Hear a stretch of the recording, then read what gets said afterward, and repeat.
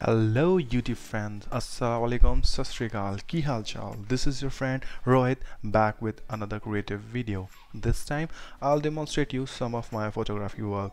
My camera gear for these photos is Nikon D5600 with 70-300mm VR2 lens, also my favorite 50mm 1.8. So for better user experience I played Adobe After Effects and Premiere Pro, and I convert my 2D images to 3D images. And in this video I'll first put 2D photos, and right after that I put 3D photos so that you can feel the difference between the 2D to 3D transformation of the photographs, and also you will see the magic what Adobe After Effects done on the top of the 2D images. So please watch this video to the end. If you like my work, please hit like and share too. Also subscribe my channel for more creative videos.